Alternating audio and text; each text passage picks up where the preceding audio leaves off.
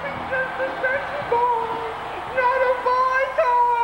Oh, Shawn Michaels, you might see a little sweat on Paul Bearer right now. Something you're not used to, but I kind of like it in the heat of this boiler room. You're going to be sweating all right when you step into the ring with the WWF gold around your waist against my mankind. When I win that heavyweight title, will that make me a sexy boy? Will the girls want to kiss me? Will they want to whisper in my ear? Or will they just run in here? Because I think I'd like most of all, with a gold belt around my waist any day. Will be a nice day. You will.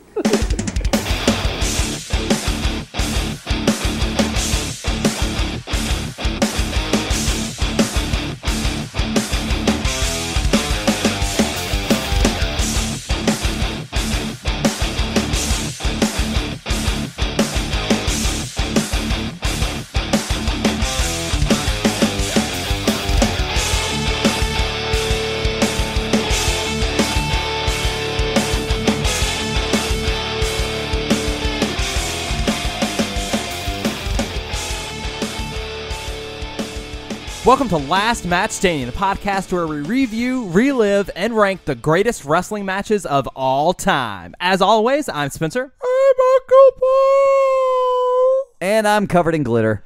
And we are coming to you with episode 69 from September 22nd, 1996, from the brand spanking brand new Core State Center in Philadelphia, Pennsylvania, for WWF In Your House Mind Games. It's the Heartbreak Kid Shawn Michaels defending his WWF Championship against Mankind. Yes? Hello, ladies. No, sir, you've been canceled. We're not having... I heard 69. No. This is actually 96. Yeah, Val Venus, get out of here. 1996. I'll catch you at WrestleMania.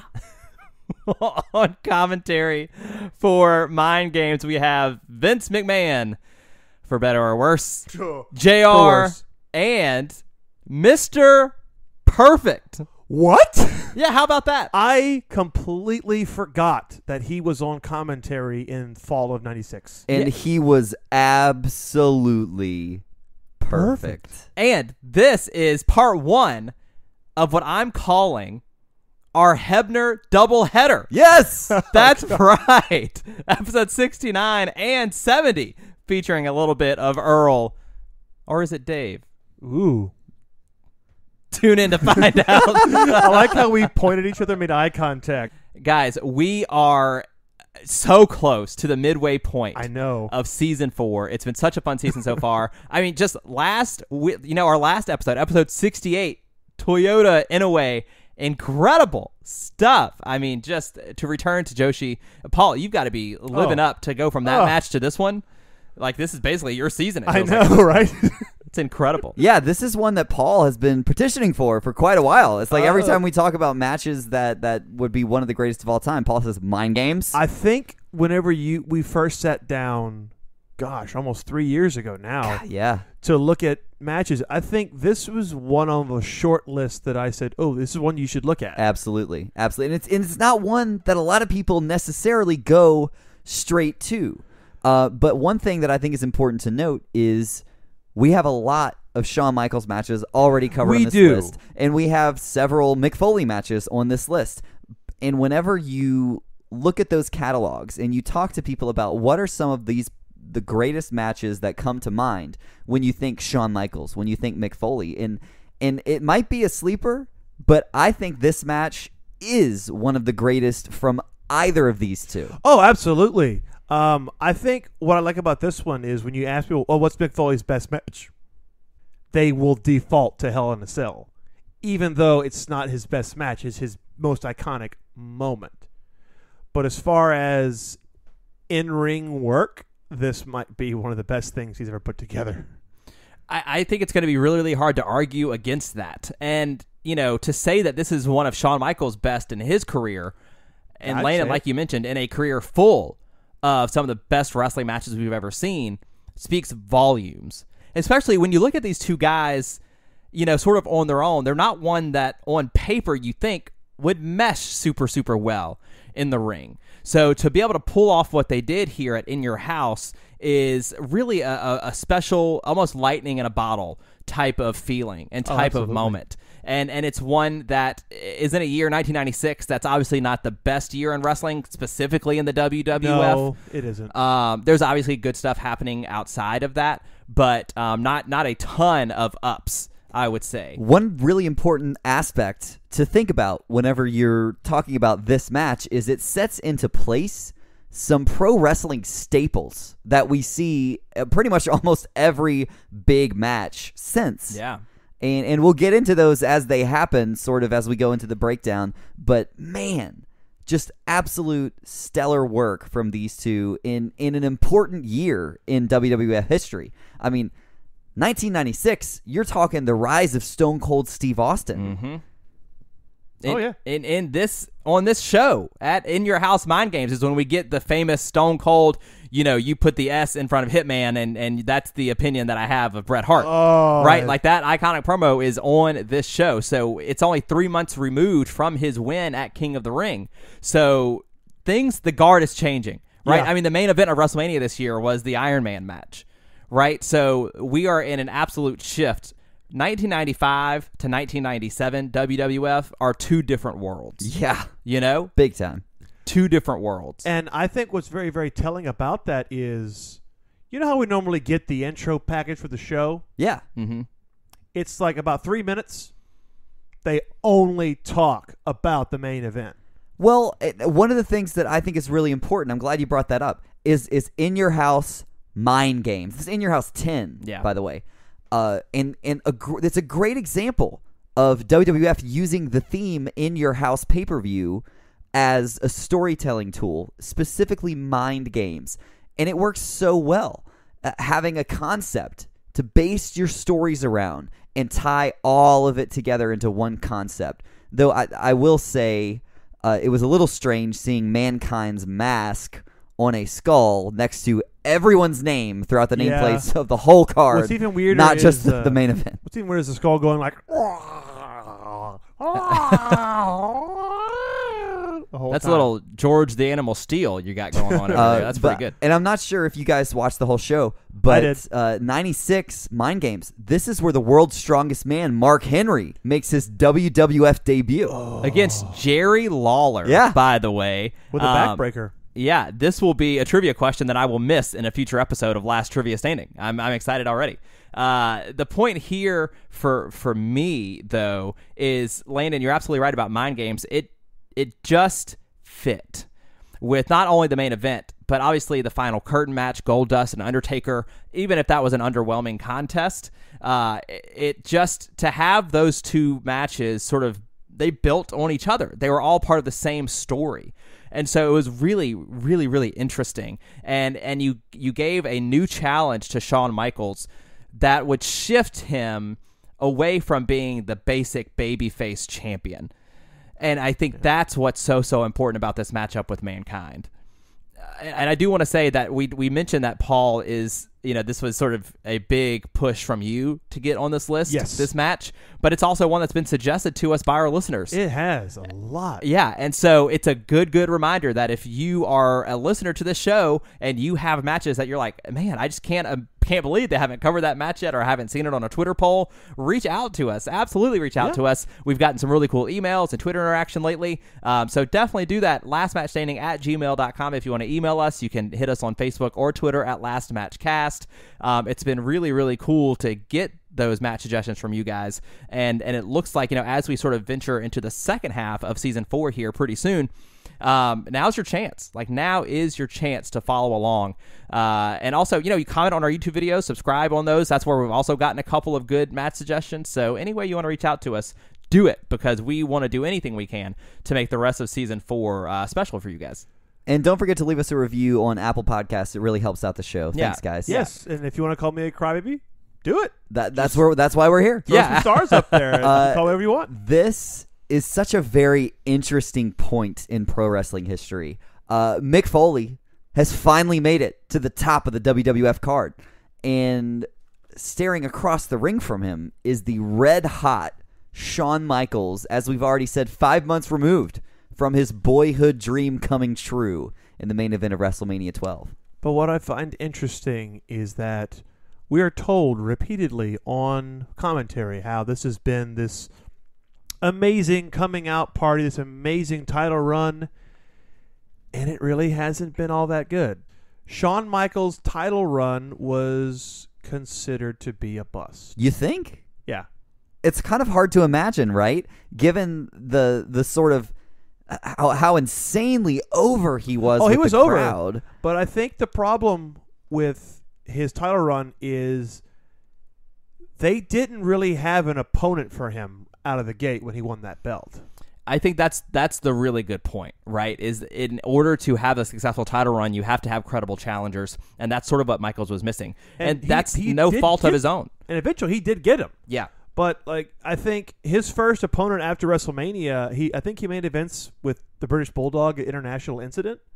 I mean, I'm not knocking David. I fucking love the British Bulldog, but they did not have any real beef with each other. Like, why is Bulldog main eventing? It's part of the reason why Shawn Michaels, when everyone looks back at his career, he's generally known as being a much better chaser than a champion. Oh, I agree. Right? And it's why when you come up with a list of the most WWE championships and world heavyweight titles and all of that stuff, Michaels isn't anywhere really close to the top of that list. No, I think he's 3 WWF titles. And I know he's won the world heavyweight championship. I think he's won the IC 2 or 3 times, and then the tag title. That's it. Yeah, he was a Grand Slam champion, the first of those, right? He definitely has the accolades, but he's not the Ric Flair, the John Cena, the Rock, the Triple H, the Randy Orton, the Edge. No, he doesn't have a dozen world titles. No, and part of that is because he missed a big chunk of his career. Like, that's probably safe to assume. But the other part of that is he didn't need the championships. Absolutely. I 100% agree. Mm-hmm. No, when he came back in 2002, yes, they gave him the world title for a month, and then, I mean, he had title matches. We've reviewed a few, and it was a feel good moment, right? It was. You wanted that for him, but he never touched it again. But he never needed to. He was able to go and tell these fantastic stories that have nothing to do with championship titles. Huh. Speaking of championship titles, the day after he won that title at WrestleMania 12, April 1st. 1996, Monday Night Raw, Mankind enters the WWF, making quick work of Bob Sparkplug Holly. Transitioning into a feud with The Undertaker. Yes, the main event was The Undertaker versus Justin Hawk Bradshaw. Oh, boy. That match ended with Mankind is attacking The Undertaker, puts on the mandible claw, lays him out. Raw goes off the air. That's how you debut a fucking character. Are you kidding me? I mean, and Foley, Foley actually would put himself into this mindset, like trying to figure out, okay, what is Mankind going to be? Where's his head going to be at? He would spend the night in an arena's boiler room sometimes, or maybe under the ring, for the first few months, just so he could get into that character's headspace. I mean, it worked. Absolutely, he got insane. there. And so, yeah, the two would start kind of interfering in each other's matches until they booked that first ever Boiler Room Brawl, which, I mean, Paul could tell you about. I made you all watch it, and you all enjoyed it. Oh, yeah. It was definitely interesting, considering in addition to escaping the arena's boiler room, you had to also reach under the ring and take an urn from Paul Bear. What the hell was that? Okay, the stipulation, they didn't mention this until after the match had started, because the first time I watched it, I'm like, okay, they're brawling in here. There's an official and a cameraman, and then they leave, and then they start fighting in the backstage area, and then it's mentioned, oh, by the way, the first guy to get the urn wins. What? Oh, there's Paul Bear with the urn. Not thrown together at the last minute or anything. No, well, I don't know if you guys know this. The entire backstage was all pre-recorded. The Boiler Room Brawl was all recorded. It's not live until they break into the locker room and come through the... That's all live. Everything in that Boiler Room was all shot on location. So I don't think they knew where the match was going to go when they filmed it. They just filmed it. But you know what? Is it entertaining? Oh, hell Absolutely. But as a part of this, while Paul Bearer is under the ring, there's some sort of plot twist, right? Because this whole time, since 90, whenever Undertaker 91, debuted, Paul Bearer has been loyal to The Undertaker. They were together for 6 years. And all of a sudden...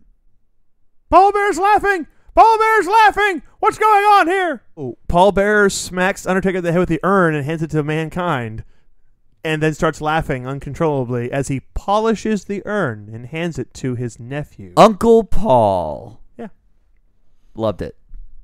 Yeah, it's one of those things. You just can't imagine at that point Paul Bearer being separate from The Undertaker.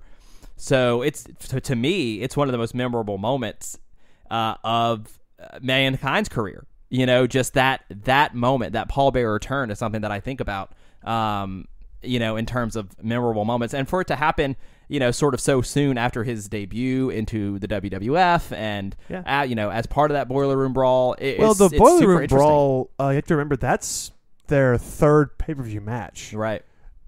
Mankind went 3-0 against Undertaker on pay-per-view. He won King of the Ring, then Buried Alive, which was like the big main event, and then SummerSlam in the semi-main. And now here we are the next month in September. Mick's only been here since April the 1st, and it's like September 22nd, and he's wrestling for the WWF title. That didn't happen very often. No, it didn't. And the character that Mick Foley was able to create, and Landon, to your point, sort of in part with what he was doing to get into that character, this is where, like, people love Mick Foley for the hardcore stuff, and I get it. But in terms of respect for a performer, this is the stuff that earns the most praise from me. Like, the most... No pun intended. Thank you. I did really enjoy just how dark Mankind was in the first 6 to 8 month period, because he lightens up a little bit in 97. Yeah. That last line of the opening package that Paul, you referenced earlier, that very last line is, will the champion continue to live his dream, or will he wake in this man's nightmare? Yeah. Loved it. So, Paul, how did we get from SummerSlam to this match? Well, the night after SummerSlam, it was announced that Mankind is the number one contender for the WWF title. And that's basically all the build we really get, because they have very little interaction between each other other than some backstage interviews. There's a really fucking insane promo where Paul Bearer and Mankind are in a boiler room, and they're just like, Shawn Michaels, my Mankind is going to destroy you at Mind Games. He won't be a sexy boy. He's not a boy toy, but he'll be the World Wrestling Federation champion. Oh, Paul Bearer's got a little bit of sweat on his brow. You're not used to seeing that very often, are you? But it's very hot in this boiler room. And the action's going to heat up for you, Shawn Michaels. Oh, yes, it will. Oh, God. And then Mick gets on the mic, and he just starts shrieking and wailing, like, the girls are going to come after me. I'm going to be a desirable individual. It's an amazing promo. I mean, if you've ever seen a traditional Cactus Jack promo, it's that. But good. But he's shrieking a lot more, even more than he did as Cactus Jack. And then you get a classic Paul Bearer. Speaking of promos, HBK's promo before this match is just bizarre, right? It's strange. He implies that for the first time since becoming WWF champion, he's nervous, and Mankind is playing a lot of mind games, which, pay-per-view name. He said it. But he says he doesn't have a lot going on upstairs. That's exactly Which is what he just says. not true at all. And that's why he's going to be okay? Yeah, he's like, it's a good thing I'm not very smart. Mankind isn't very smart, so he's gonna. No, he's talking about himself. Oh, that's right. I'm sorry. He's talking about himself. He's The like, heartbreak kid doesn't have a lot going on upstairs, so I'm not smart enough to be scared of mankind. Mind games. Basically, I'm not scared because I'm stupid. The heartbreak kid. I'm actually 31. I'm not a kid anymore. It's just not what you'd expect. No, and Shawn it's- Michaels, normally, those pre-match interviews are normally really solid from HBK, right? But it's just super, super bizarre. Earlier in the night, we get one from Mankind and Paul Bearer. They're in the boiler room at what at this point is the initial Core State Center, which would eventually become Wachovia and then now the Wells Fargo Center. I've been there. Yeah. But in that match, Kevin Kelly asks, which, by the way, Kevin Kelly in the boiler room is hilarious to me. But Kevin Kelly asks Mankind, what do you have in store for Shawn Michaels? And, the short answer is misery and destiny. And I love that. Really Yeah, good. That's great. Yeah, I love that. And, we were able to listen to a little bit of Grilling JR because he talked about this match in detail. One of the things that JR was very keen on pointing out that I thought was fascinating was Mankind had to work to be booed in Philadelphia. Oh, yeah. Well, I mean, the opening match of this contest saw the Sandman attack Bradshaw with beer cans. This is an ECW crowd. It is. 100%. It's like Spencer said before the mics went hot. The crowd was chanting ECW at the top of the show.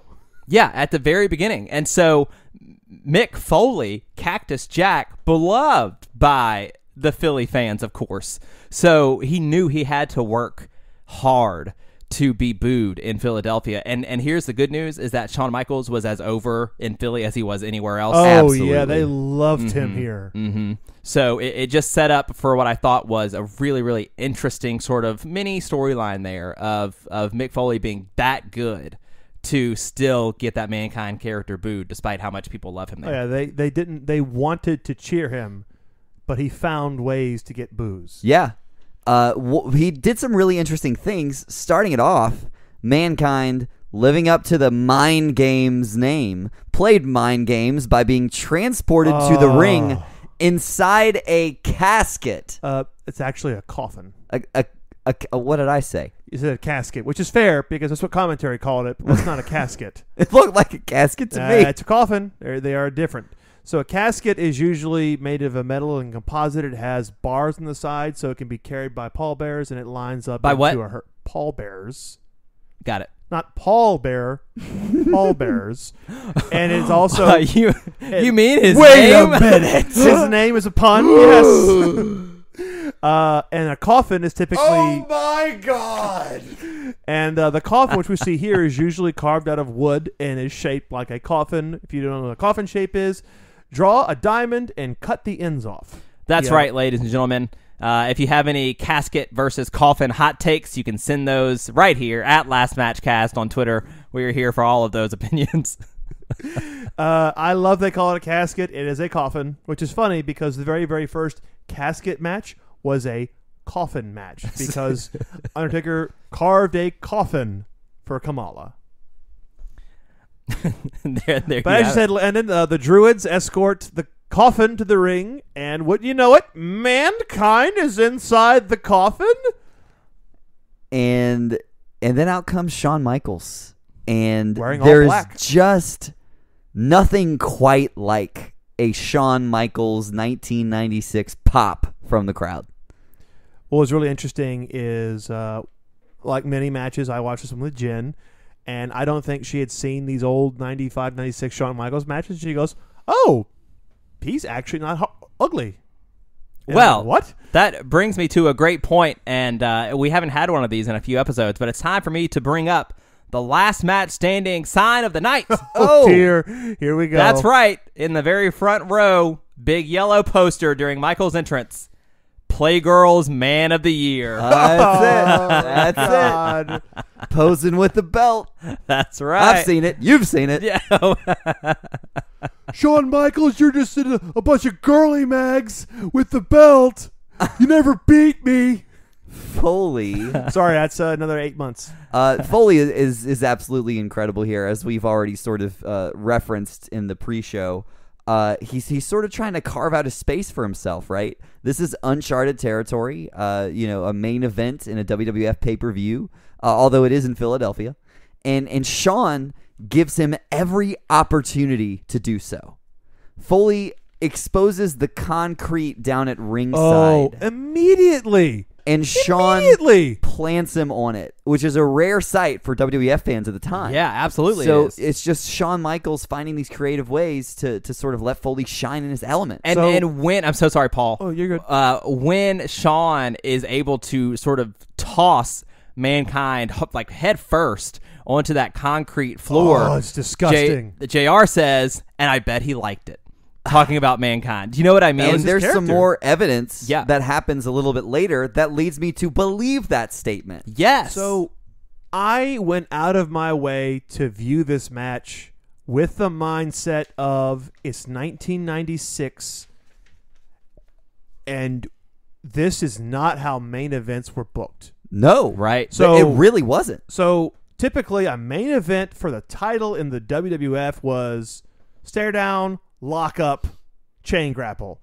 Not Mick Foley's going to do his clothesline over the top rope where they both tumble to the outside. It was unpredictable. I really liked how this match started. Yeah, agreed. It's not the way a WWF title match starts. And one of the things that happened with that sort of play with the mat on the outside is Shawn Michaels covers Mankind. Well, what's happening is Mankind is picking up the mat to move it, and while he's got the mat in his hands, Michael does a drop kick, which drops Mankind to the floor with the mat over the top of him. Shawn then takes advantage by like double stomps on the mat, and the reason I bring that up is because babyface Shawn Michaels now has an edge.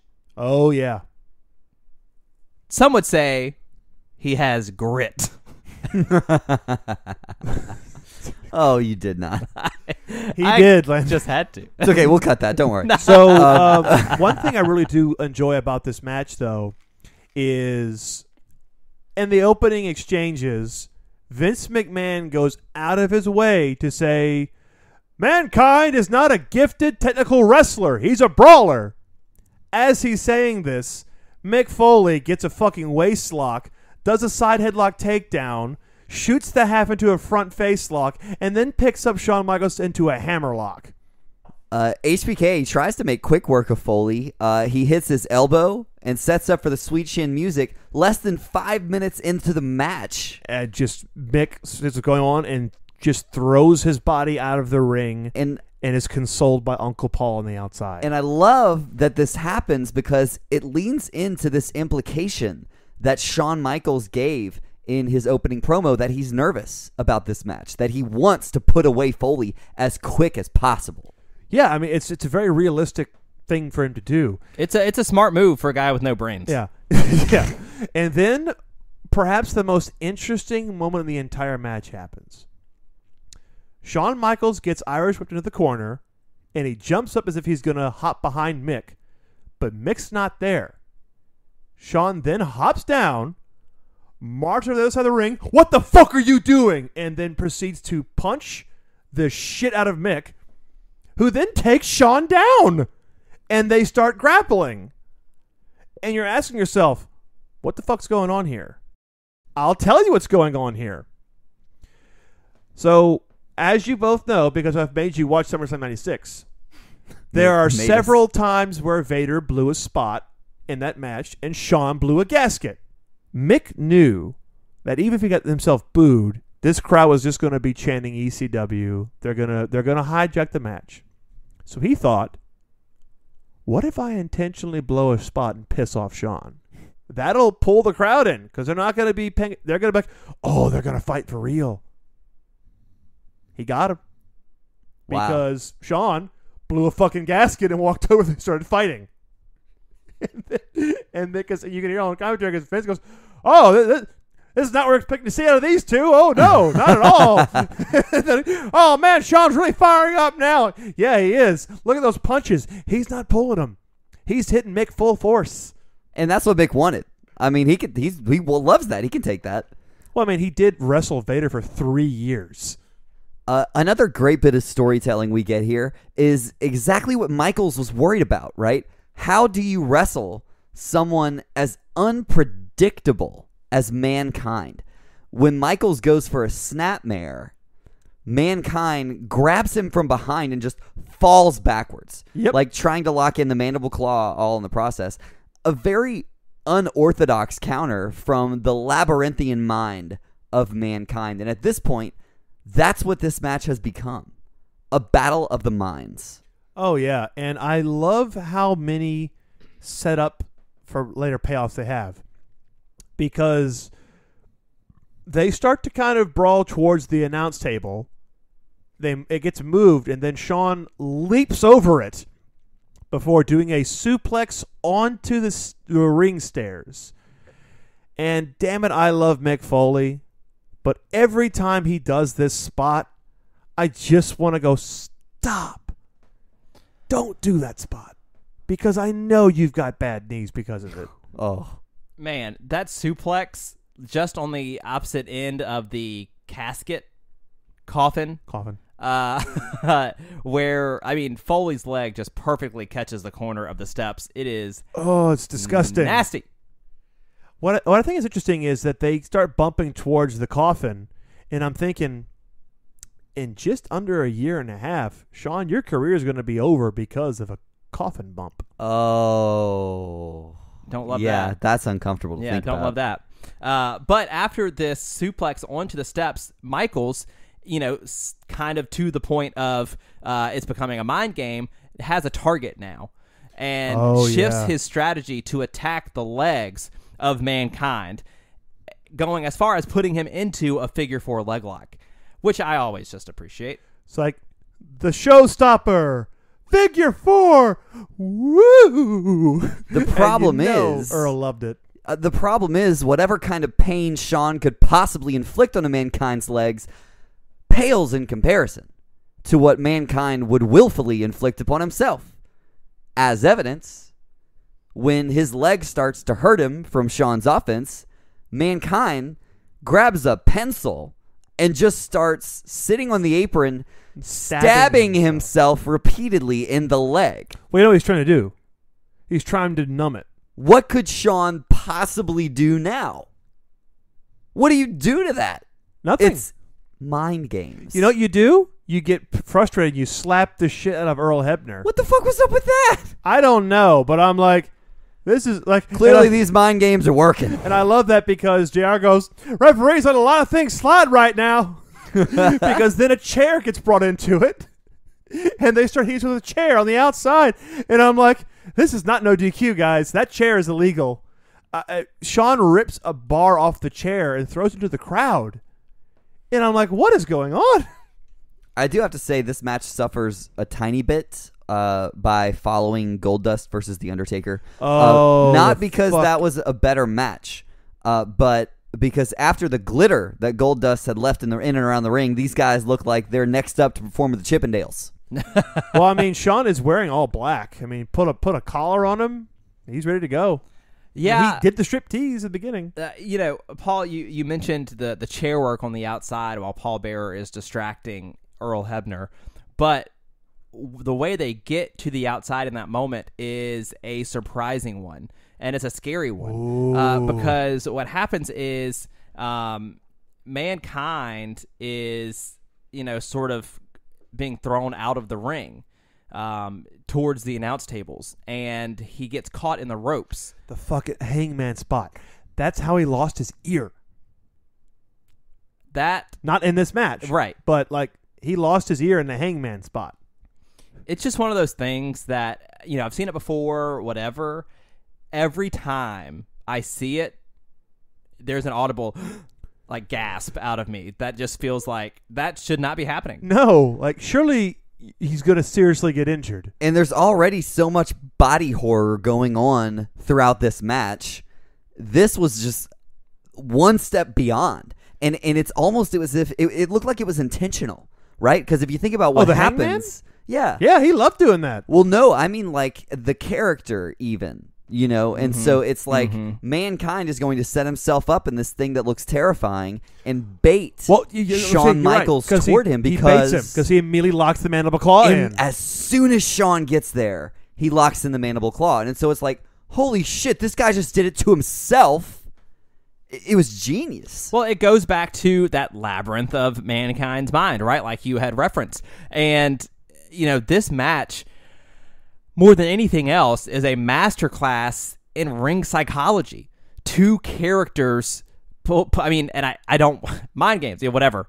But seriously, that's what it is. You know, with two athletes that are known for sort of being, you know, either this high profile performer like Shawn Michaels or this hardcore dangerous one like Mankind. That's not what this match is about. This match is about what they're able to portray as characters and push a story forward, and they do it impeccably. And it wouldn't be a Shawn Michaels match without getting the turned inside out in the turnbuckle. But he comes down to the tree of woe. And I love that it's the perfect setup for Mankind's patented diving elbow to the corner. And then he starts biting Michaels' forehead before ripping his own hair out. And there's a part where I think JR just goes, Shawn Michaels may be concussed. Mankind, well, I don't really know. Yeah, well, I think we're talking about how well Mankind is playing these mind games, but Shawn Michaels wisens up, right? We talked about the knees of Mick Foley. Well, Michaels goes over to the outside and purposefully sets himself up, leaning up against the steel steps, baiting in Mick Foley to run at him, and moves away at the last second, and boom, the running knee spot. Yeah, it's a Mick Foley staple.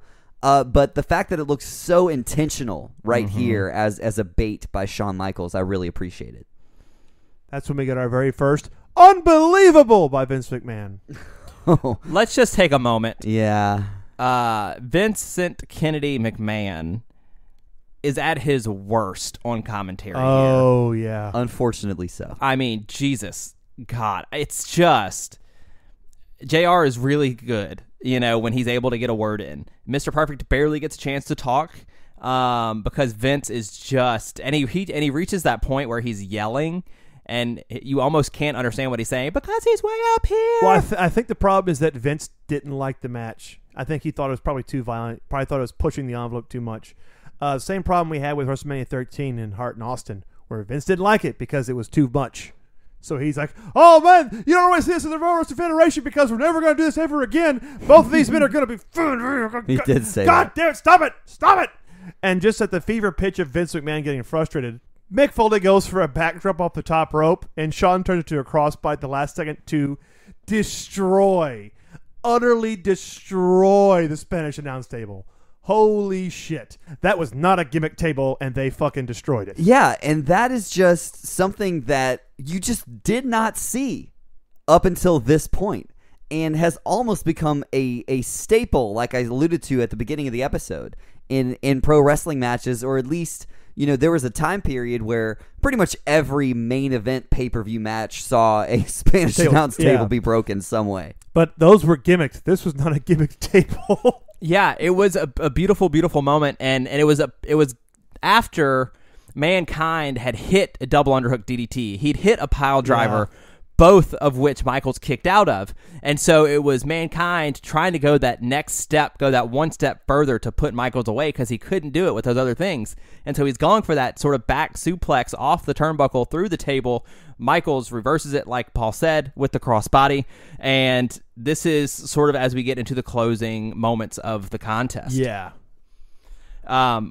What ends up happening is Mankind has to try to get back into the ring. He climbs up towards that top turnbuckle again, and some chairs were thrown into the ring earlier by Mankind. And Paul, earlier you mentioned how much you appreciated that they set things up early in the match that comes back to haunt them. And it's like, why did they throw 2 chairs in the ring earlier? Who knows? Well, but you find out because Michaels uses one chair to leap towards Mankind, who's on the top turnbuckle, who is holding the other chair, to get a sweet chin music into the chair, into his face. Unbelievable. Very Rob Van Dam-esque, of course, later before down the Rob line. Van Dam was doing those kind of things.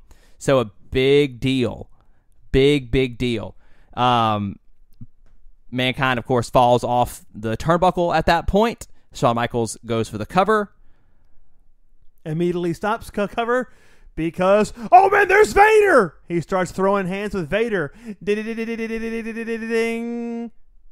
Mankind, Shawn Michaels and Vader. Ding. Oh, there comes Psycho Sid. Ding. Was this ever going to end? Oh my gosh, this match has been the most. Ding. I counted. You know how they'll do like the 7 or 8 bell rings with DQ? Oh, yeah. I love that. 10 times. Unashamed. I just love when it's like, we're going to ring the bell to make you stop. Come on, guys. They didn't stop ringing the damn bell. Working? I don't know why it doesn't work. The bell kept ringing for a good 2 minutes. Like, stop ringing the bell. And then finally, after Vader comes out, Psycho Sid comes out, him and Vader start brawling. Paul Bearer hits Shawn Michaels in the back of the head with the urn. And then him and Mankind are going to go put Shawn Michaels in the coffin. And, oh, The Undertaker rises out of the fucking coffin. And I'm like, how did you get him in there? And that's what's so interesting is we've noticed several times throughout the match, the coffin has been opened. Yes. Like at one point, Mick Foley's just like, oh, I'm going to put Shawn in the coffin. Put him in there, yeah. Mind games, hello. And it opens up, and he gets in there, empty. but he doesn't close. The lid doesn't close or anything. Shawn What fights is he out of it. stepping on Undertaker in there? Like, how the fuck did they do this?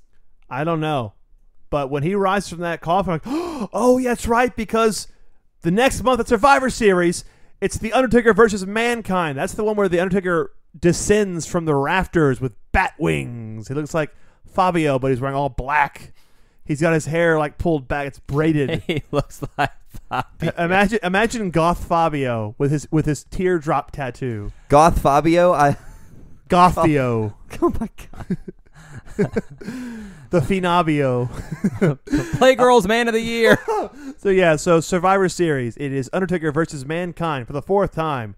Shawn Michaels versus Psycho Sid? Which is really strange, considering it looked like he was going to have to face Vader or something, right? No, I don't even think Vader has a match on that card. So this is a point worth talking about. This match ends in disqualification. It might be the first match on our list that ends in disqualification. I think it is. We've obviously had some draws, things like that, but this match does not have a clean finish. Which, as JR would say, is kind of like a kiss your sister kind of ending, which I never understood what the fuck that was supposed to mean. It doesn't help. So sorry. I'm sorry. It doesn't I help. Sneak a JR line in there. It doesn't help that it's an awkward end because Michaels has to get up from the cover instead of the cover being stopped because Vader's not in the ring yet. Yeah, he missed his cue, I think. And so like that doesn't look great necessarily because why would Michaels just not finish the pin to win the match? Well, I mean, he still has to go bury Vader from last month. He's not done embarrassing him on pay-per-view. Yeah, so I don't know. I think when we get to ranking, we'll talk about how much that may or may not affect the deal here. But overall, In Your House 10 Mind Games, I mean, this is the match that, in my opinion, at the very least, doesn't get enough attention. No, not at all. I mean, the ending is what it is. I did thoroughly enjoy how insanely overbooked it was, having three run-ins with a DQ. I mean, where are we here? Are we at the zoo, at the barbecue store? What's going on here? Sneaking old JR line. So the match ends in disqualification, whatever. This match proved that Mick Foley could work a great technical bout. Yep. And it solidified Michaels as a fighting champion. even against the greatest of odds. But we don't like DQ finishes, but the DQ finish does? It protects Shawn and Mick. It's a lazy way to do it, but it does. It is, but if Shawn just beats Mick, well, then he's got no more heat. And there's a reason it's the only DQ finish on our list, because it does hurt this match's ranking. I'm not going to lie. But it does. doesn't hurt either wrestler. But it doesn't hurt either wrestler. It's one of the best matches out of both guys. It's so hard not to sort of overlook that. I can whistle past it based on the performance that we got from these guys in this match. Yeah, that's a great point, because on face value, like just on paper, if you would have said, hey, the next match on our show is going to be ends in DQ, I'd have said we're not covering it. They're like, it's duh. Like, why would we do that? But you're absolutely right. There's so much that happens in the other 25 minutes of this match that make it worth it. Mick Foley has called this the greatest match of his career, which is high praise to say the least. Wow. And like we said earlier, to consider this in one of Shawn Michaels' bests ever says a whole lot, because that guy was not bad at what he did. So I'm really interested to rank it, but I want to hear favorite moments first. So is anything specific stands out to you here? It's a very, very simple one. We passed over it, but Shawn Michaels trying to break Mick's hand so he can't do the mandible claw. Yes, I really love that, Paul. I was going to say that there were moments where Shawn Michaels kind of shows some frustration, and he's like, okay, I never want to be put in the mandible claw ever again. That fucking sucked. Let me do some joint manipulation. Let me stomp on his hand. And you just don't see that a whole lot from Shawn. Oh no, so it was really, really good. I like that too. There's agree. a lot of things you didn't normally see from him, and you saw in this match that kind of became staples of his in-ring style. Yeah, I just a quick little shout out to Mr. Perfect, who didn't get much, words in edgewise here on commentary, but. Michaels at one point after the figure four is still attacking the legs, and so he does this sort of like knee drop onto the legs, almost has his own legs in a figure four leg lock, sort of with just a single leg on Mankind. And Mr. Perfect says that was one of my moves he used right there, which means that Shawn Michaels is wrestling this match perfectly. I love that. So good. You can't help it. It's just phenomenal stuff. But guys, I think that leads us to, for the 69th time, we have to rank this match on our list of the greatest wrestling matches of all time. Nose goes. Given the fact okay. that there was a DQ finish, yeah, my floor is going to be low. And that's, obviously no knockoff of what they've done. It's just there are some incredible, finely put together masterpiece that we've determined spots for on this list. And when the ending leaves a glaring hole, what are you going to do? You put it number 50. So that being said, Paul's already said 50. That being said, it still accomplishes more than the bottom several matches of our list so far. I would say it's at the very least better than Gail Kim versus Awesome Kong at 62. Ceiling, maybe given the incredible storytelling throughout the match, the crowd eating up everything Michaels and Foley are giving them, I would be comfortable placing this over Rock Hogan at 52. I don't know how much higher I would go, personally. Okay, so that puts you 52 to 62 is sort of your range at this point. Okay, Paul, you said 50 earlier. 50, you stick with that, or any range there? I mean, 50 to 55. I don't know. Highly justified. Super there. committable. Super committing. I like it. And that like that 5 number range right there. Oh, okay.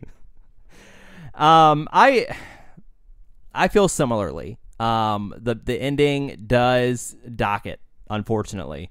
But it was so good leading up to that. Yeah, the psychology of this match cannot be understated. It's off the charts. It is. It absolutely is. And so, it's very, very easy for me to compare it to the other Mankind and Michaels matches on our list. I tried not to do that, mainly because the only other Mankind match we have is Hell in a Cell. Mm-hmm. And some of the other Shawn Michaels matches, well, they don't have DQ finishes. But the point I was getting to is that there is a match that is actually in between two Mick Foley matches. Sitting at number 42 is Cactus Jack and Triple H. Sitting at 44 is Edge and Mick Foley. In between that is a match that feels like it's got all the psychology in the world, which reminds me of this one, and that is Liger and Muta. And so that is my comparison point. I did think about that match too. Yeah. I think that match does more, specifically because of the finish, but also because it just reminds me of this a lot because they're two characters that have to grow over the course of a match. These matches are only like a month apart. Yeah, no, they're very, very close in the time frame, which tells you, again, that there was good stuff happening outside of the WWF in 1996. I mean, I'm not going to say there wasn't. I mean, the Right. NWO, the biggest thing in the world. So my point is that would have been my ceiling was Liger and Muta at 43. That would have been top, like as high as it could go. And as far as a floor, I was looking around 54, right in between Rob Van Dam and Jerry Lynn, and right above Survivor Series Austin and Bischoff. Mm-hmm. So that's where Started here in Dallas. Yeah, so that's where I stand, 44 to 54. Yeah, and I'm definitely going to stick kind of around the 50 to 52 range. I think it would be where I was most comfortable with this one. I mean, it's a shame that the DQ does sort of, it is what it is. But like you said, the psychology of the match it just cannot be overstated. Yeah, just looking at our sort of ranges here, it looks like our sweet spot is somewhere between 52 and 54 or 55. I think 54 is a good sweet spot. 54 would put it right below RVD and Jerry Lynn, right above Austin and Bischoff. 53 would put it above Rob Van Dam and Jerry Lynn, right below Rock Hogan. And if we go above Rock Hogan, it would be right under Jones and Rocco. So how do we feel about a specific spot here in this sort of 50 to 55 range? I like 54. I'm okay with putting it immediately below Jones Rocco. That's the highest that I would put it. Mm-hmm.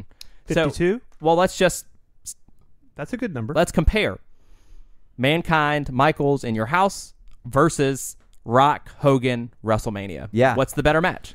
Well, Rocket Hogan has a better crowd. This crowd's really good. This crowd's great. Well, this crowd is much smaller. I mean, no, but you don't have Icon versus Icon. I get that. Mm-hmm. You have the it's Icon. Totally No, different. you have the Icon versus the Hardcore Legend. Mm-hmm. You do. But Showstopper. keeping in mind where they were in their careers at this point, it's sort of different. Oh no, Mick's already the Hardcore Legend at this point. Oh well, that's true. That's And true. Shawn is Shawn the Showstopper yet? I think that comes in '97 actually. It's one of the hardest comparisons you can think of. They're just night and day matches. Yeah. They try and accomplish different They're things. They were 20 booked for different reasons. 22 years apart. Complete different shows. I would watch this match again before Rock Hogan. I would too. It's a better match. I thoroughly enjoy it. I love it, and it's not just me being nostalgic and going, "I love this match." No, it's good. Now I get goosebumps every time I watch Rock Hogan. Don't get me wrong. because but there's if I'm looking 80,000 for people if I'm going looking for a insane. wrestling match that I'm going to show somebody and be like, dude, you need to watch this match, it's going to be this one. The story and the psychology that Michaels and Mankind put on in this match Incredible. is second to none on our list almost, right? And so for me, that's what would put it over Rock Hogan. Agreed. So that's where I think I end up is 52. 52. Is that good? It's a good number. I like it. I like it. Okay. Well, there you go. Shawn Michaels versus Mankind at In Your House Mind Games for the WWF Championship is the 52nd greatest wrestling match of all time. With a better ending, it might be 22. Great point. Yeah, really could have climbed much, much higher on this list had that been the case. But let us know what you think, you listener out there. What do you think on a list of 69 of the best ever? Where does Mind Games fall for you? If you agree with us, love that. Let us know at Last Match Cast on Facebook or Twitter. If you disagree with us, also fine. Let us know on Twitter and Facebook at Paul T. Altazan. That's Lord Paulie on Twitter. Yep. But we've got so much left here in season 4. It's only going to go get better from here. And don't forget, our next episode 70, is going to be the second half of our Hebner doubleheader. That's right. So be ready for that. And I would like to also say that someone involved in this match might make another appearance there in episode 70 outside of Earl Hebner. They might be the 4th person to be double duty on a podcast. Well said. Until episode 70, I'm Spencer. I'm Paul. I'm Landon. And this is Last Match Standing. It's Mr. Perfect.